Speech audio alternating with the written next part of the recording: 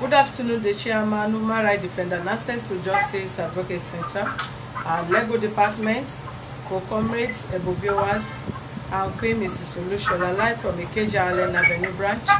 We have a case of breach of contract reported in this office by one Mr. John Boo James, who is based in Europe, Italy, to be precise, against one Mr. Folami Adedayo. Am I right? Okay, please join us as we interview the complainant all the way from Italy, and we have live in our office the accused person, Mr. Folami Adedayo. Thank you very much. Please subscribe to our YouTube channel on Access to Justice TV. Follow us on our Facebook on Human Rights Defender and Access to Justice Advocate Center. For more useful information, visit our website on www.hrdac.org.ng. Thank you very much.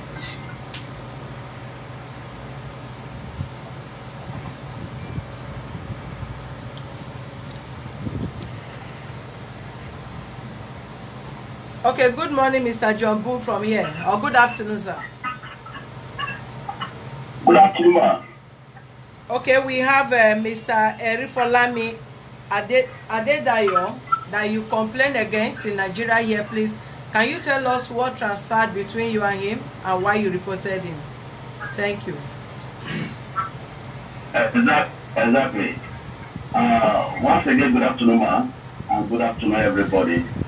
I reported Mr. Dayo to Human Rights because there is no truthful statement from him ever since I have given him this job. I don't just want to go back to the business that we have did before, but let me just only emphasize on the recent business I gave to him now to do for me. I requested him to help me to do what you call translation of documents and legalization with also an endorsement. Meaning you have to translate and endorse my death certificate and went to Alampo to help me to get what you call a convict of character, meaning to show that I have never been to jail before. So which he went to Alampo to get the document.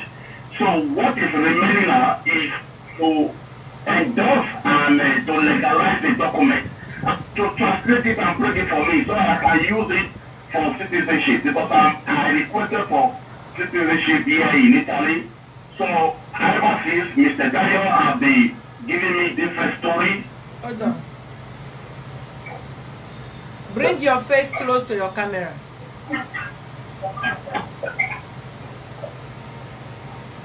I continue. Yeah, go ahead. So ever since Mr. Dayo have been giving me different stories.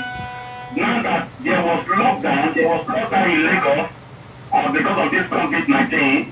So the convict of character criminal certificate that I have to go and collect in Alabama now expire, because in that certificate they used to write 3 months the period that I can submit here in Italy. So if I didn't submit it before 3 months, that document will expire. So Mr. Dayo had to tell me to send him another 13,000. The one that made me to be very angry with him was that he called me. Mr. Dayo called me that Italian embassy called him that he should come and submit the document. That now that the certificate of criminal. I don't need you to shout from there, because you are echoing our line here by shouting. Ma'am? Can you turn your camera?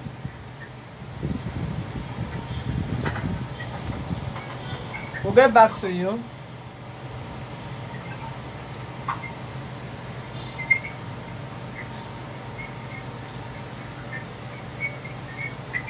You don't need to shout.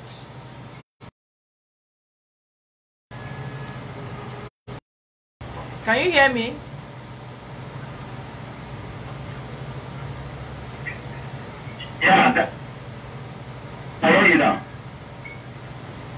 don't need to yell. You just have to talk with your normal tone so that we can hear you out.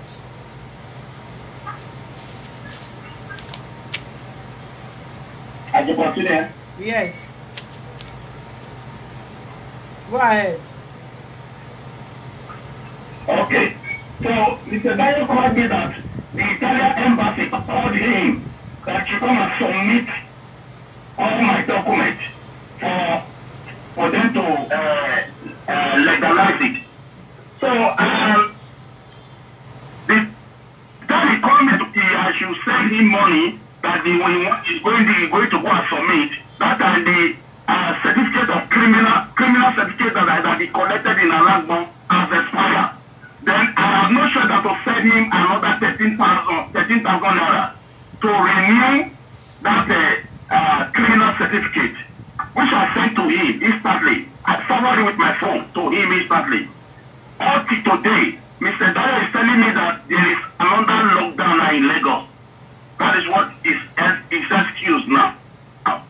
Telling me now that there is lockdown, that Lagos has been declared another lockdown now. So, which I didn't believe that that statement he made, that word of his. So I decided to say no, he has getting too much.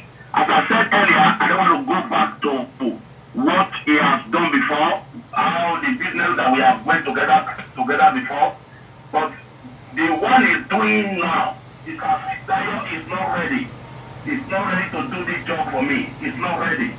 So either he return back my money and all my documents today, or let him give the human right, and is going to get my document ready. Are you on so speaker? These are the two things I needed, ma. Are you on speaker?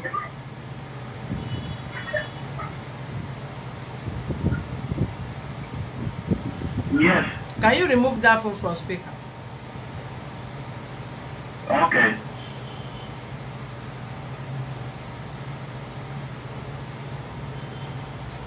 Okay, ma. Have you removed it from speaker? Yes. How much?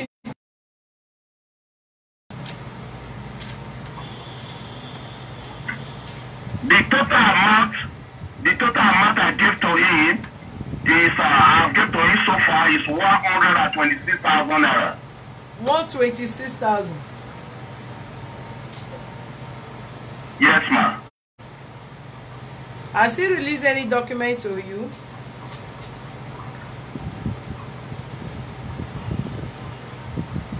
I have never received any document. I have never sent me any document. Till now, all the document is with him. All my document is with him. It's alright. Hold the line.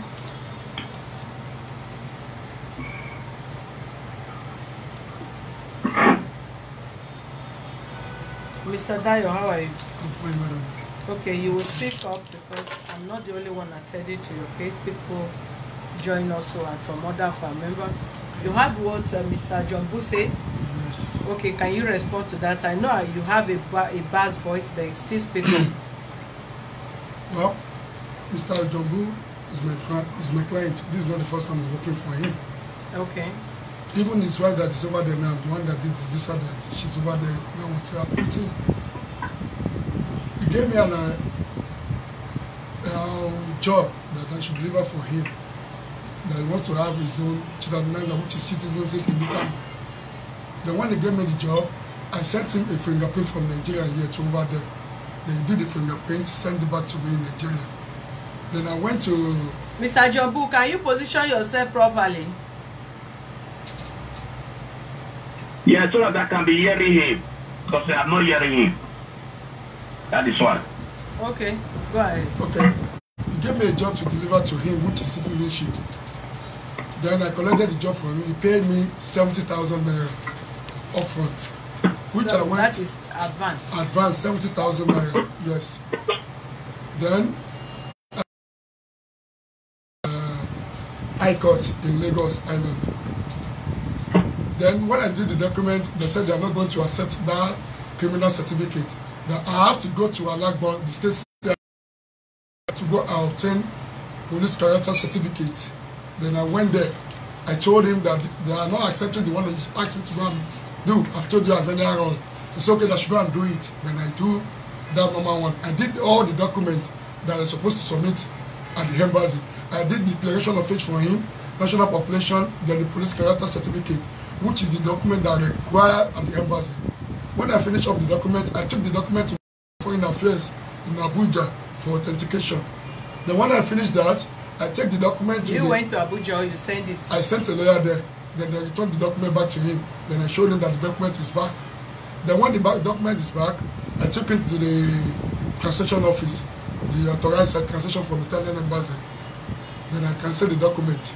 When I cancelled the document, I submit the document to the embassy. They said they are not going to accept that criminal certificate, that I should go and redo it, which I do it again. Then during the processing, knockdown come up. Then I'm not even calling for anything. Then I now set an appointment when they said they are going to resume back. When I set for an appointment, they said, okay, they should go and renew the police character certificate, which is already expired after 3 months. Then I went to go, I called him. When did you finish the documents? I finished the document. Yeah. Why didn't you send it to him? They have to legalize it at the embassy before I can send it to him over there. And when did you submit it to the embassy? That was January. They now return it back. They should go and do that criminal certificate.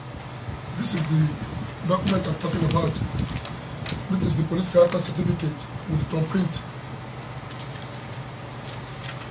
I hope you know this document you are providing is subject to be investigated. But if you submit anything, hold the line. Hold on. Okay. I'm not giving it to you. Okay. Or if you submit any document and will confirm that it's fake, I hope you know that you'll be arrested. I'm asking you. You can do the investigation and no problem. What I want from you is yes or no. Yes. You did this one when? It's January. The date is on it. 31st of July. No. What is this? 31st? Is it not 3107-2020? No, it's not this July. 2020 is not this July. It's July. So how did they write? Or is it a different number I'm saying? You can check it, but it's not July. Because after the okay, why? This is not a signature. This is cancellation of. No, this is 15th of January 2020. This alteration. All this one is from Alagbo. I'm not the one that doing it. Yeah, but you need to correct it. It's from Alagbo. The state side in Alagbo. That's where after he did the thumbprint, he posted it to me. Then I take it to Alagbo. They are the one that did all this. Because I don't know anything about all this information. It's their work over there. Yeah. Which other one again? Then, this is the declaration of age I did for him. And this one is a normal thing. Anybody? Yes, that's the declaration of age. That is the national population. This is the declaration of age. Translation. That is the national population commission. This is the declaration of age and the translation.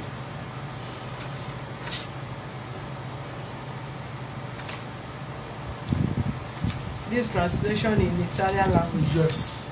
I've done all the. So what is holding the document being sent to him? Yes, what is happening now that embassy is not open to public. Before I can send it to him over there. Without the legalization from the consulate section at the embassy, nothing they can do with it. Is there lockdown? Embassy, I did not tell him that there is not lockdown in Nigeria. I said embassy is not open to public. That they are not attempting to public. Even the appointment they gave to us, they cancel it. Hold on.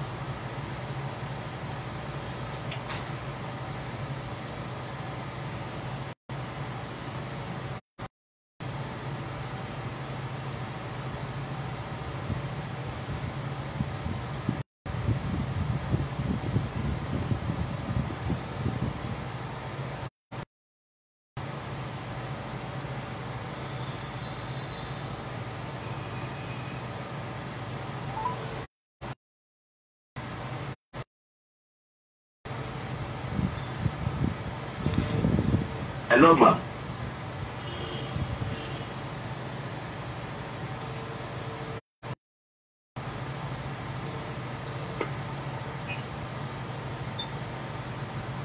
Alaji, báwo ni o? Where you disappear to? I say, where did you disappear to?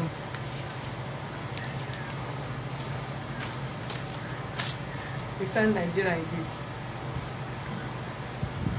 Fine, thank you. Okay, they're fine. Everybody they are fine. And you? I'm madam. I mean, is your embassy open to the people now?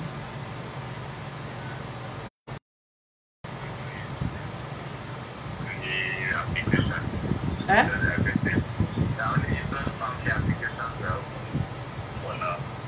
But not to the public.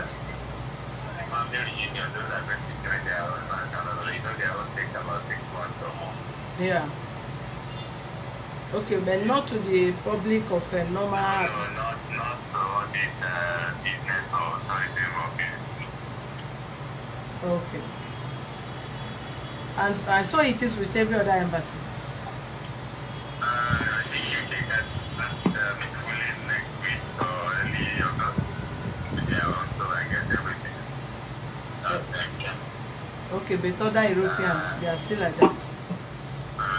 You know, the same style everywhere, just together that I look at what we can do to reduce the spiky crowd.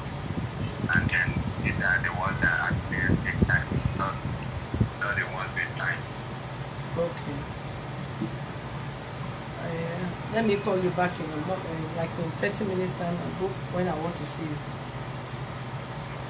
Thank you. All right, I just called it. Can you hear me? Yes, ma'am. I just called the staff of Italian embassy. They are not open. I believe you are hearing because the phone was on speaker. That they just open people that want to family reunion, for people that want to join their family, and other application that don't have to do with these general activities. And it's only UK that will be open fully next week. But for now, other European embassies like Italian, German, and other things is still on a skeleton work. So what you do, I'm still going to contact him much later today to tell me when they started work fully. Then if they start work fully and he did not reconcile your document and send to you, then we'll take it up from there. Okay, ma. Yeah. Okay, ma. Okay, ma. Okay, Mr. You wanted to say something? Yeah. Yeah. Because when he said he's already going to report me to someone, I said, okay, no problem. I want him to send the person down to the embassy so that we can go there for verification, so they can believe me. Then we have a bet that if embassy is not working, normally to balance me up 40,000 naira. From which one? From this job I'm doing. Yeah, finish it first. Yes, but we have a bet that if they are not working for now, I'm going to add another extra 60,000 naira with that job that is not to pay me 100,000. Until the document comes first. Then that's what I told you. That's our doubt. No, don't go there, please. I just want to tell you. Don't go there Because he doesn't believe me when I told him all this. That is, listen to me. When you are dealing with somebody, dealing with your customer, you treat your customer as your customer. Yes. You don't need to say that. Everybody there is tension everywhere. He is not in Nigeria, and probably based on his own experience with other people, he reserves the right to disbelieve you. When he said, you said there is a lockdown in Nigeria, and there is no full lockdown in Nigeria. People are still working, one day off, one day on. Yes.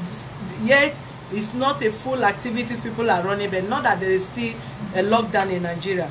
Let's just understand that probably both of you misunderstood yourself at that point. Then the issue of the embassy, if I don't know somebody that work in the embassy, as far as embassy is being open and people still go in and come out. Nobody can know if the embassy is open to the public or open to a specific department, as he stated, as their staff stated now. So if people see the embassy is open and you are telling them that the embassy is not open, he may doubt you that by somebody called me from Nigeria to tell me open, whereas they are open for other departments but not general activities. So that shouldn't come in, because if you have not been doing well, he cannot engage you in the past business you people have done within yourself for the past this thing. So let's just take, just put more effort. Once the embassy is open, you rectify the document, bring it to our office here, give you your balance, then they send it back to him. Okay? Yeah.